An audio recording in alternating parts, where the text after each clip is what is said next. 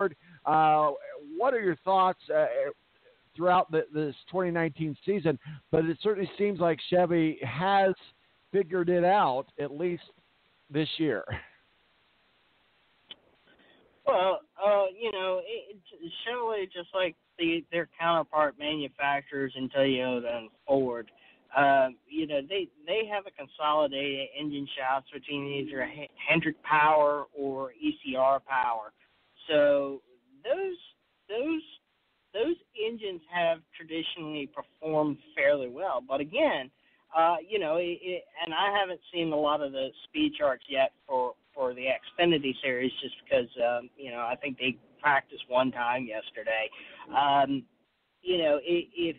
If their counterparts, or if they're let's just take the Roush Fenway engines or the JGR engines, or TRD engines, which are powering Toyota, they've got to figure out, like in the Cup Series, like I mentioned a minute ago, they need to figure out the long runs.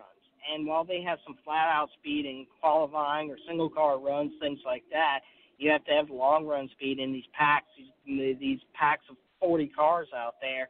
And I think, if they can figure that out, then I think they'll be okay. As Chevrolet has transitioned over to the Camaro, the first year of the Camaro, just like traditionally that any manufacturer that comes into the sport, or a manufacturer that brings a new engine or a new body or a new template into the sport, then traditionally it's taken them a year or so to figure this whole package out. And I think Chevrolet in the Xfinity Series, which has run the Camaro body for much longer, have run this engine package for much longer, I think that at this point they are ahead of sometimes their counterparts, and now Toyota, especially because they're bringing in the Supra this year.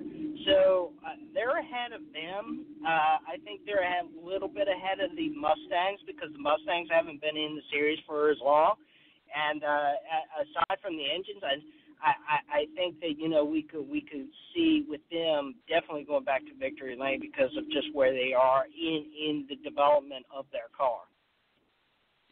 Well, we could hear the cars in the background there. I'm jealous, Steve, but the Xfinity's, I believe, doing qualifying right now. Ryan Sieg at the top speed right now, 186.660 at the last one that was recorded. Talk with us a little bit. Oh, let me change that. That is Austin Cedric, who just got the top speed, and now Ryan Sieg is back on top here. But let's talk. We were going to talk about Ryan Sieg, so we'll just go ahead and start with him. This keeps changing as we look at it. But go ahead, sir.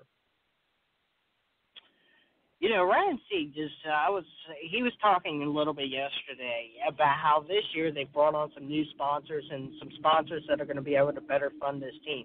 They're talking about they're building or bought brand new equipment for this year, that they've improved upon their equipment from last year.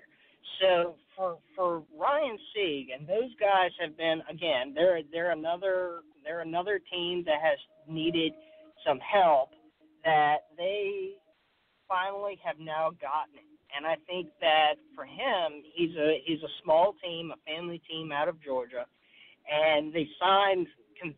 Funny enough, one of their sponsors this year, Larry's Hard Lemonade, is actually from right down the road from me in Virginia. And they'll be on the car for this weekend as well as part of the remaining year. But for them, they've traditionally gone from race to race, sponsor to sponsor, just trying to keep the doors open, not had the best performance at all. And they have seemed to finally now possibly have gotten that. So let's move on down to. I'm just going down from what I'm seeing here on the leaderboard right now. I know it's just qualifying, I believe, but we look at Gray Galding, which is just a little bit behind Ryan Sieg at 187.942 currently, anyway. So let's just talk a little bit about him. The number 8 car, Gray Galding.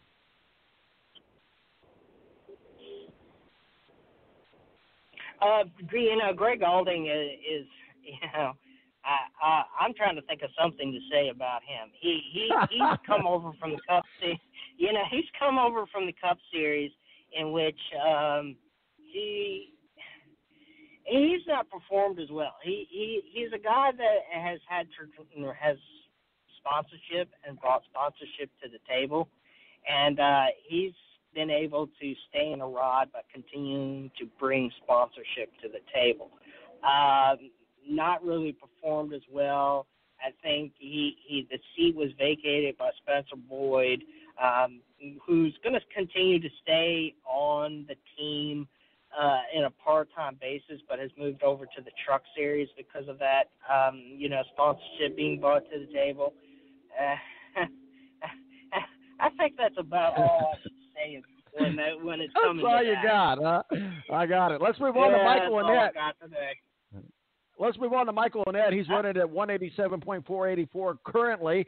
Michael Annette, I think you can find a little bit more to say about him than Gray, but go right ahead.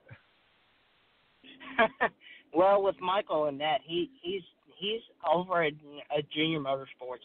He's had opportunities at Junior Motorsports. He's coming back this year, and I think that as the team continues to develop, and they're missing out on that veteran status over there, they don't have the Elliott Sadler over there to help them out, where Michael Annette is becoming the veteran over at that team. They're going to cycle in and out one of their cars. They're going to have Noah Gregson in the other car. So he's become the veteran of the team over there, and he's the driver that they're going to they're going to start looking to in order to go throughout the year. I think he comes from open wheel racing, dirt racing, things like that. So he has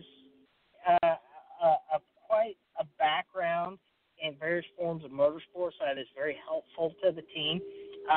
If he just learns the building of the cars and the setups of the cars, I think that he could perform much better than he does right now. Well, the torch, the Earnhardt torch, maybe has been passed. We don't know, still to be proven, but still part of the family. Maybe not the direct bloodline lineage as far as father-son goes. But the nephew, I believe, of Dale Jr. is Jeffrey Earnhardt. What are your thoughts about him? Jeffrey has been in need of rides for a long time, and I mean quality rides, because Jeffrey has been a guy that has been I think he has a lot of opportunity and a lot of talent in this sport. Yesterday I saw him drafting with the main pack. He's got JGR, which is fielding the team this weekend. He'll be part-time with that team, and then also his sponsor is fielding a team of their own. So, he now has an opportunity to showcase what an Earnhardt can do. And for him, I think this is his best opportunity to date in which he could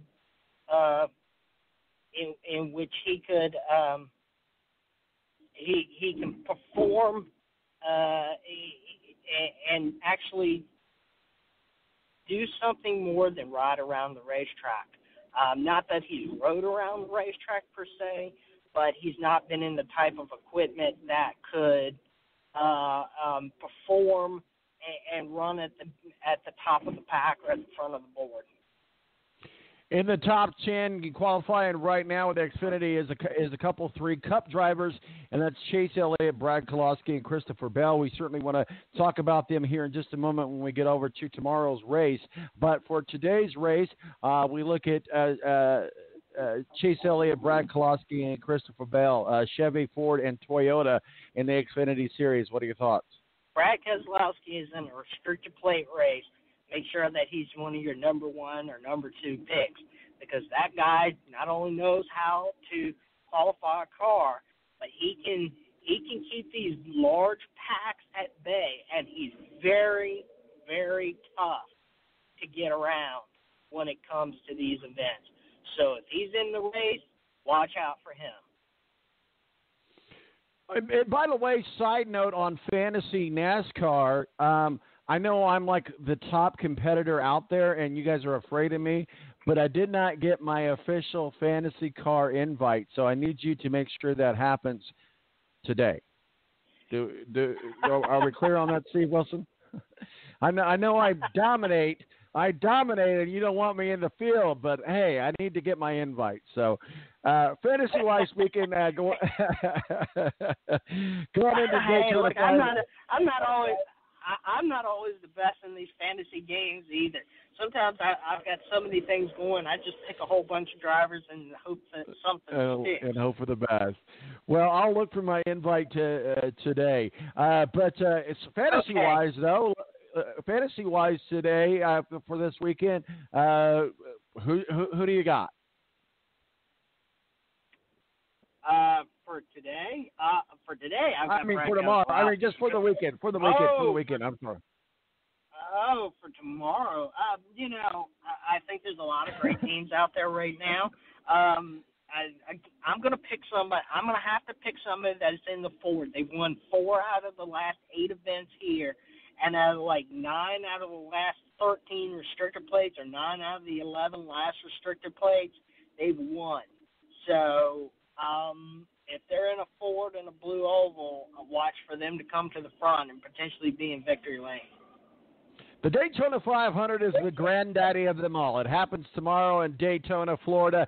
Steve Wilson from Speedway Digest, editor-in-chief, and our official NASCAR contributor, joins us from sunny Florida. And, it's one of the few sports where the most elite event, if you will, the Super Bowl of the event, starts at the beginning of the season. Certainly it's equivalent to IndyCar's Indy 500, the Super Bowl, and the World Series. Talk with us a little bit about what makes Daytona so special. Well, we've been coming down here for 61 years, and this race has kicked off the season since then. We've been racing on the beach prior to even that. This race has prestige around it within NASCAR, just like the Indy 500. It's not your first race, it's not your last race, but it's the race that everybody looks forward to all year long. As soon as they leave here, every team, every fan, every driver, every team member thinks to next year. And I think that's probably true with the Indy 500 too. Is as soon as you leave that marquee event, you're looking to next year.